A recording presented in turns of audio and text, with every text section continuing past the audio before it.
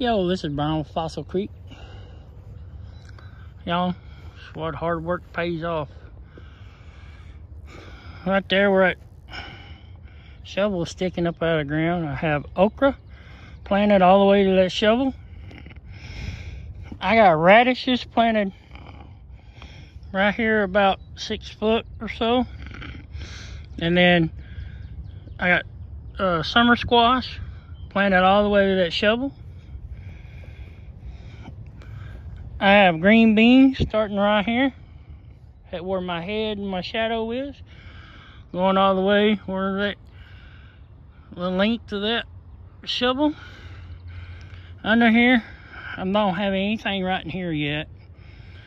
But underneath the tree, I don't have anything where the shadow is on the tree. Just past that shadow of that tree, it's got watermelon, sweet corn, and cantaloupe all from this shovel, from that shovel right there, over all the way down is watermelon, cantaloupe, sweet corn. Behind that shovel is where the sweet corn is on that row. This row right here, this row right here, and this row have cantaloupe and watermelon in them.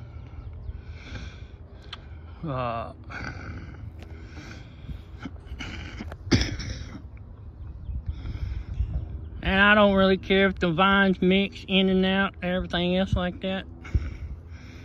Year before last, I had the cantaloupe all the way down there on that one end, watermelon over here, and they all they all kind of mingled, the vines mingled together anyway. So, which I didn't plant the cantaloupes that year. I just planted watermelons. My sister and brother-in-law planted and my dad planted the cantaloupe.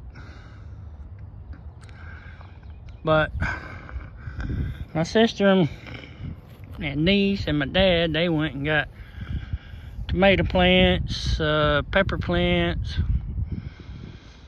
I don't know what all they got, really, honestly. I think tomato and pepper plants only. Wow.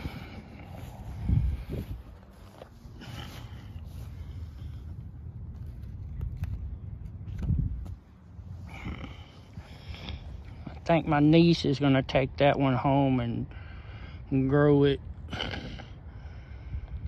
I think that's the reason why my dad left it. But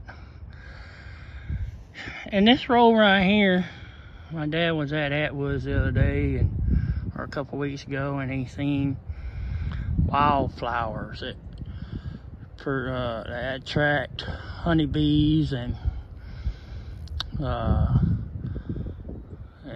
butterflies and other insects. So, for pollination. So he planted those, and I mowed grass the other day, and grass blew over here on it. But they're actually growing. Little seedlings. It's all popping up. There's different seeds in there. I don't know, different plants. It's a variety. They're supposed to get 4 to 6 foot tall, kind of like a corn stalk or a sunflower seed. Sunflower plant. I don't know why they're growing more down here on this one end, but they're growing down here on this one end quite a bit. So, but anyway, I hope we have a good crop this year. And I love okra. I love everything I planted. I love. So I love to eat, period. So some of this lighter brown that you see, I mixed some sand in here, some good sand in it. I need to get some more sand so I can mix some more sand in the whole deal. I got something in the works for a plow for my tractor. Instead of tilling this up all the time, I'm going to start plowing it. So hopefully that deal works out.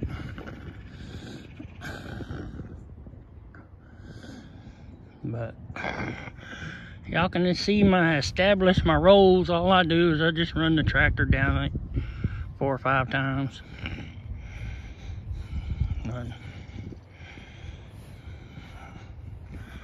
I really want to cut this limb right here down. It's my tree, I can cut it down. I just want to cut that limb off so I can utilize these 3 little rolls right here for other stuff. But I think I'm gonna plant my potatoes up there by the house where I normally do. So, but anyway, y'all, this is just a little garden update.